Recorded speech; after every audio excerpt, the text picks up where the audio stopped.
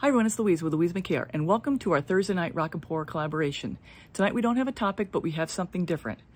I'm going to be offering up a set of coasters to a lucky winner, and all you have to do to win this set of coasters is live chat with each of us in each of our premieres between myself, Lori Hewson Art, Angela Bliss Art, and Amber's Awfully Awesome Art between now and 7:30.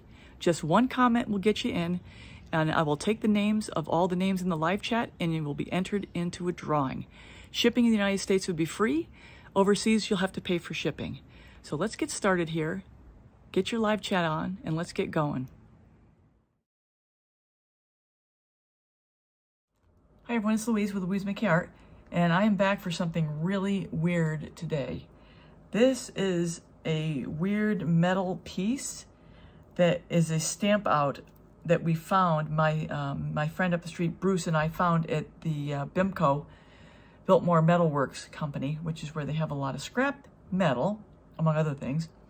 And it's really cool in that this piece has got a lot of these little open spots. So this is the raw form and how I found it in that scrapyard. That my friend up the street filled with wax that I can pour on. We're not sure what we're doing with this, but the first thing is to try to get a pour on it. And I knew I couldn't pour on it with all these holes, because every one of these little fans are like holes. But we're thinking we're going to make a clock out of this because there are exactly 12 fans around the whole clock, a face, and then there's small fans as well. Anyway, it was really cool. Picked it up. We're going to make something out of it. So the first part is to start with a pour that I did some coasters on.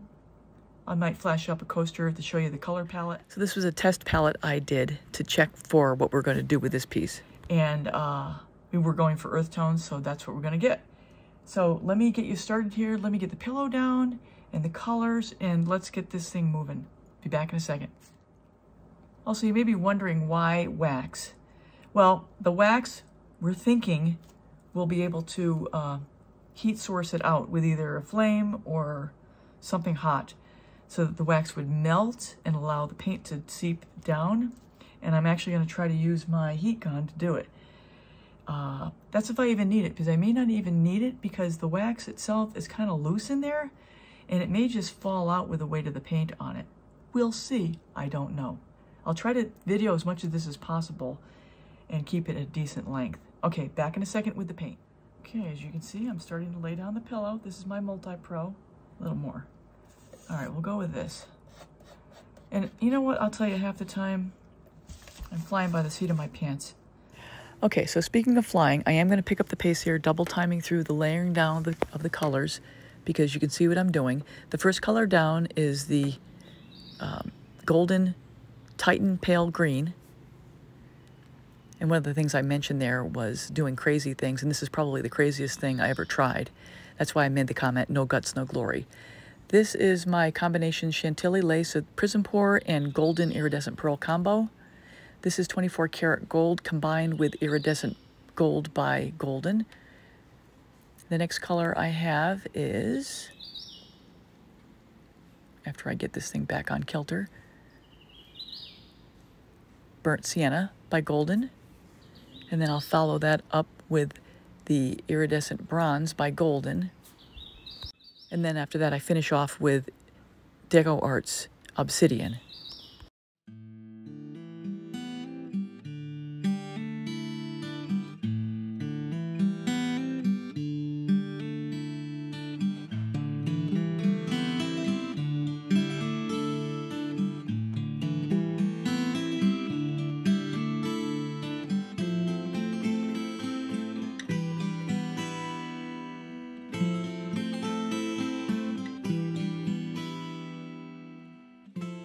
Cell activator, my white and my black.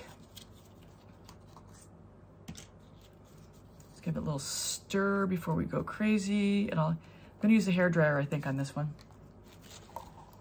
It's 9 inches across. It's a little, probably more than my lungs can handle and do it justice. So I've got my Berta ready in the wings here. My little Berta. I'm going to put it on high, I think, and cool.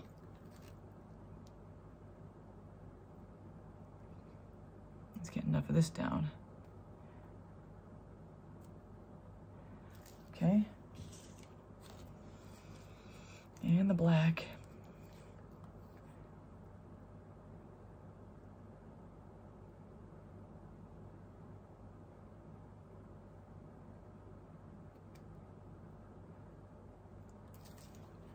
Wish me luck, folks.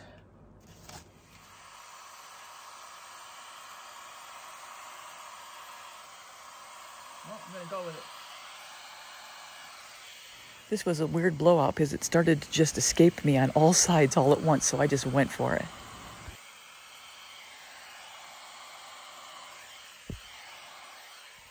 It's not what I was expecting to happen, but like all of it, you go with the flow. It spread out a lot faster and easier than I was expecting it to.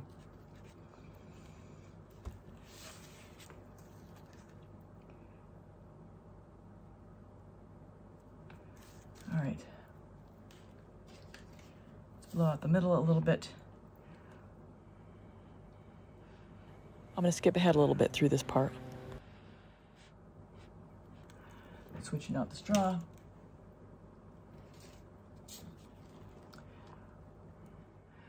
I'm not too worried about the middle because I'm going to have a clock mechanism in there.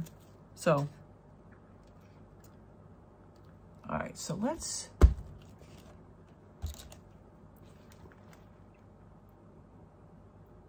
try to center this up a little bit. And let's get some paint down here. It's doing that because it's off center weight-wise.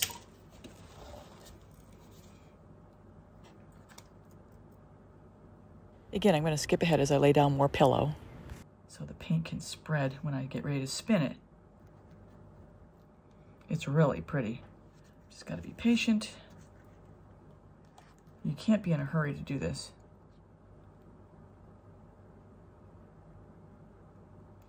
So let's try to center this up a little more. I think we're about ready to get spinning here. I have no idea if this is centered. I'm gonna go real easy. Easy does it. His tail is whipping around here.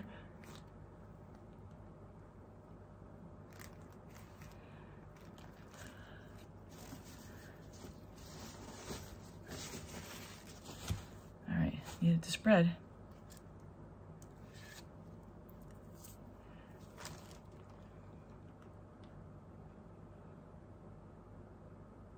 I'm letting you see this run real time so you can see the pace that it's spinning at. I got one side going. We got one side. All right, so now that we have one side, let me take some of this paint and share the wealth. So because I do a lot of spinning and slowly, I have a lot of spinning time. So I'm going to skip ahead during pieces of this as I go.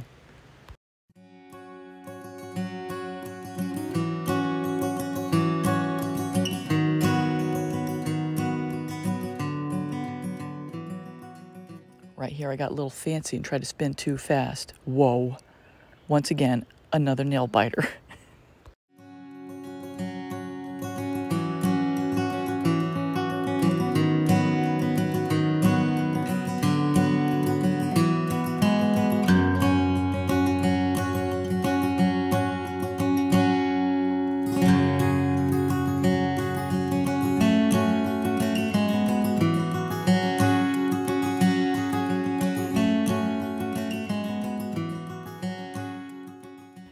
I'm just going to do a few little blowouts with the straw to make it the way I want to see it.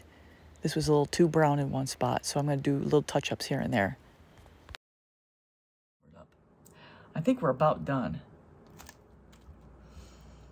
All right, let's see what I'm going to do now.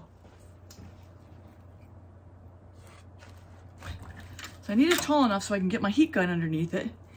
And I need to have it so I can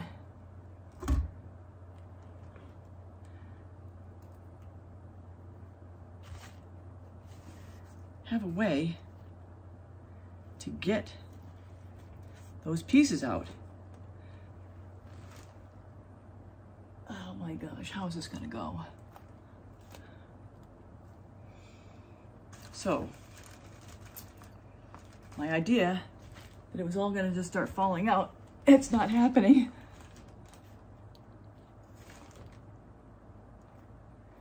So I don't know what I'm gonna do. You know, watching this back is kind of funny, but I'm literally looking at this trying to figure out what in the heck am I gonna do? Okay. I'm gonna use a heat gun. Let's see what we get. Oh my God.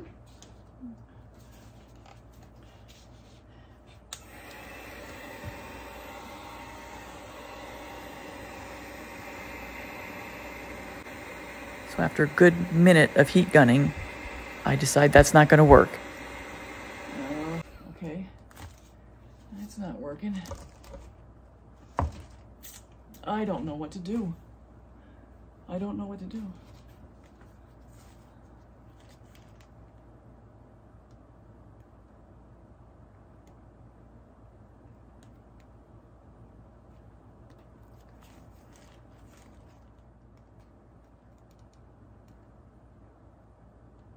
So after about a minute and a half of trying to poke it up from the bottom, I end up trying to go from the top. So approaching it from the bottom was the easier way because I could actually see where the holes would be. From the top I can't because it was covered with paint. Well,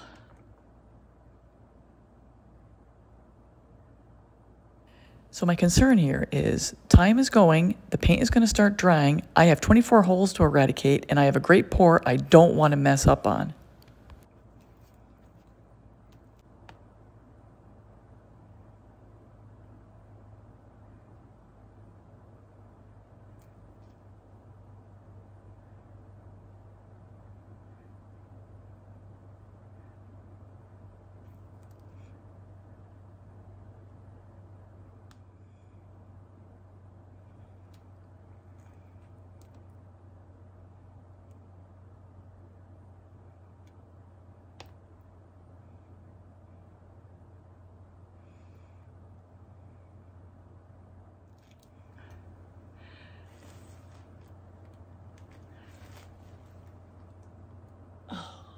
If I can get through all this, I'd be shocked.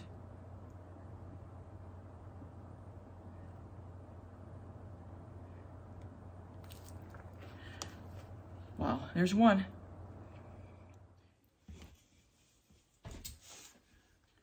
Would it be better to go down? I don't know. Maybe. Yeah, just push it through. Okay, now I'm going to pull it up.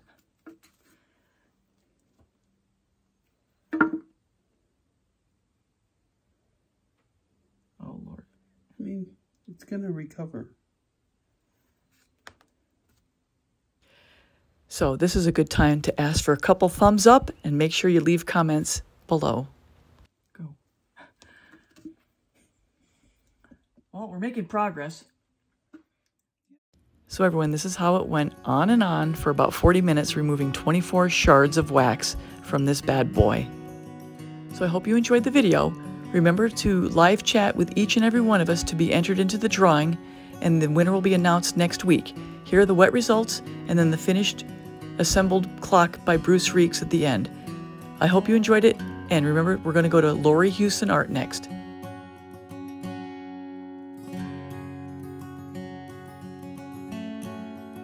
Take care, everyone, and thanks for joining me.